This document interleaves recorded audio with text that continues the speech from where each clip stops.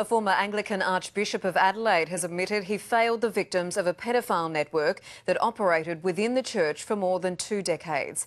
Ian George was publicly questioned for the first time over the diocese's handling of the sexual abuse allegations of a notorious paedophile. A belated apology from a former church leader more than 10 years after he resigned. I'm deeply sorry that the church did not protect children and indeed provided an avenue and an opportunity for someone like Brandenburg to abuse so many. Ian George, who was the Anglican Archbishop of Adelaide from 1991 to 2004, admitting to the Child Abuse Royal Commission that he could have done more to help victims.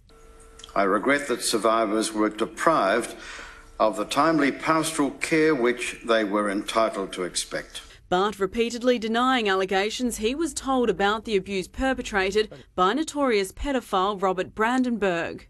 Were you made aware of those allegations during your tenure as Archbishop? Never. Brandenburg molested an estimated 80 boys before committing suicide in 1999, the day before he was due to face court on sexual abuse charges. Bishop George resigned 5 years later, following a damning report into the Adelaide Diocese handling of the allegations. Today he was questioned about why Brandenburg wasn't sacked after 2 internal investigations, including one in which he admitted having a naked spa with a 10-year-old boy. Looking back, it was obviously a grooming incident and we should have done much more about it.